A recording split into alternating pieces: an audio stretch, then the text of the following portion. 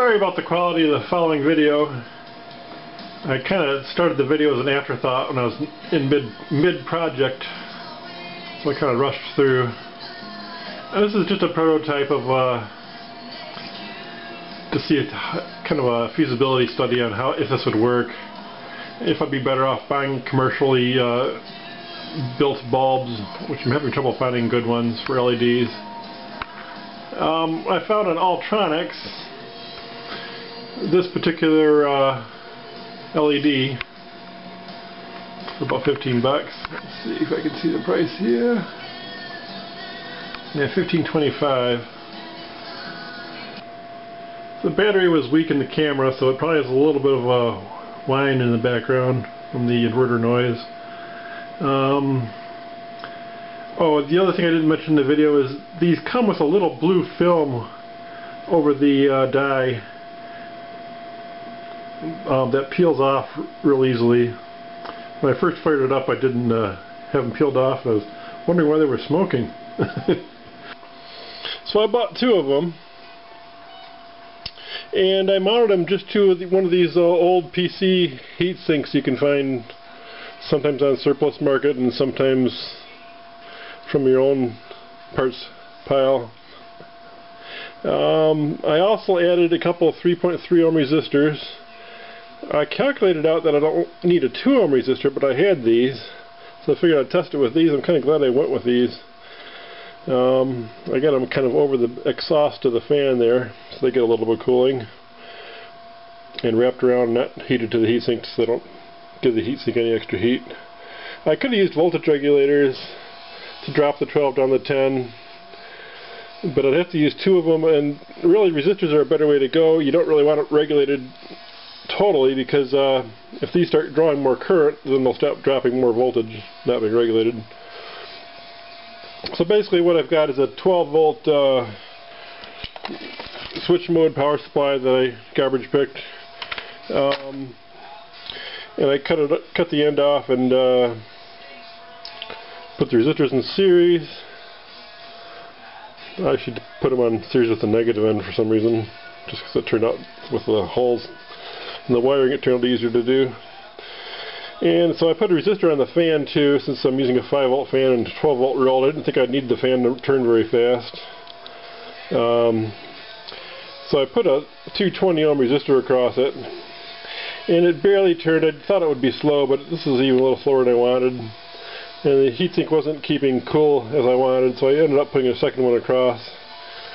I'm contemplating maybe even putting a third one across. But I think right now it's holding stability well enough when I leave it cooking for a while. So I think I've got it at a point where it'll be at thermal stability for a long period of time and could work unattended for a long period of time. But I still need to do a little testing, and I'll show that in a minute. But basically this is a real simple project. With the resistor, with the negative end of the power supply, I put resistors in series, one each for each light, one 3.3 rather for each light. And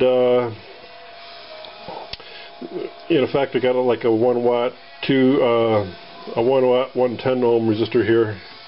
Well, I got two 220 half watts.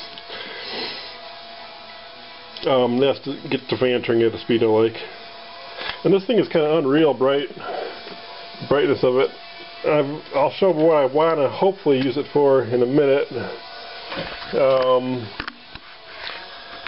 Basically, I've got a barn with very inefficient, well, not very efficient, but inefficient fluorescent tubes.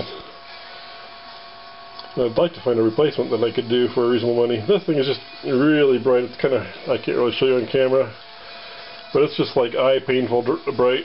Plus you can see my fan's turning a little bit. The fan turning at a slow but good rate. I can feel the breeze off of it. And then cooling my resistors and my chips, of course. But this is a 100 watt equivalent.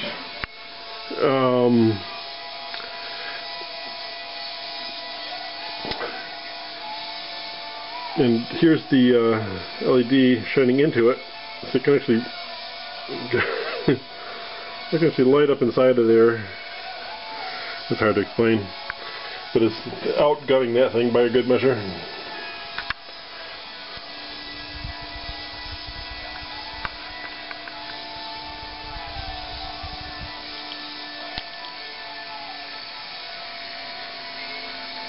fun. Okay, it's run for a couple minutes now. I want to see what... You probably can't see that. It's 102, the hottest spot I can find in the middle here. There's 113 right, 115 right there, 116. Odd that I've got a hot spot there. 123 over here, 128. This side of the heat sink's all in the 90s. I wonder why the differential, why it's hotter on that side so much. Interesting. But these temperatures should be, I'm going to let it cook for a while, and these temperatures should work. So don't get too much hotter. Well, here's my little pole barn workshop. And he put in these fluorescent fixtures. This one was parallel with this one back here. And I think he intended to put another one here, and then two across this way. He's got, outlets enough for that. And there's one switch for each bar. Now I was going to buy some more of these fixtures, but I want to see if this LED, if I could do an LED solution instead of these big power grabbing fixtures. Then maybe I'll make at least one bar across, probably 2 bars across with LEDs. These are pretty power hungry, even being fluorescent. I think it's 80 watts a tube. These 8-footers. So there's some power there. Especially he put 6 of these fixtures in, had them all going at once. That's quite a bit of power. So I want to see if I can get an LED solution to take up at least half of these. And there's the LED in comparison with 160 watts of fluorescent, which is obviously brighter. Not by a whole lot. I'd say 3 of these would do the job quite well in comparison to one of those. I think it's bright as all get out. Maybe 3 to 1. That's about 9 watts, well actually about 18 watts of LED there probably. They're 10 watt LEDs, there's 2 of them. They're rated 12 volts, 10 amps. I'm sorry, 12 volts, 1 amp, but only 10 watts, so obviously those are maximums, not continuous numbers. And I was dropping about 0.97 across the one I looked at. I should look at both, make sure they're both dropping the same. I haven't looked at current. I should calculate current across that resistor. I can get current, but I'm guessing they're probably running about 9 watts each. So that's a heck of a power difference for maybe a third as much light. So these are claimed to be 800 lumens at 10 watts. But you'd probably have to pulse to really run 10 watts continuously, or have one heck of a heatsink. Now DigiK sells a kit that's quite expensive. It only gives you 860 lumens. Maybe 4 or 5 times the cost of this setup. Well, no, not that much. At least double though. And this actually has a beat because I've got two 800 lumen devices going. See if they're both doing 700 lumens each, because they're probably running close to full power. That's a lot of light. They're pretty cheap. Calculated out with that 9.7 voltage across the LED and what I have across the resistor by subtracting, and then the long and short is this LED is running at about, well, each one of the 2 LEDs is running at about 7 watts. It's pulling about 0.73 amps and at that 9.7 volts. So that's pretty close, probably what you'd want to run them. I could probably run it a little hotter next time. If I order more resistors for these and then using on a 12 volt supply, I'll probably go with 0.27s next time instead of 3.3s is what I got. I probably want to go with 2.7 ohm resistors. It'll probably be good. You can't run them at that absolute peak of 1 amp and 12 volts unless you pulse width modulate the DC coming to the LED so it does less than 10 watts on an average basis. And you need a really good heatsink for that too.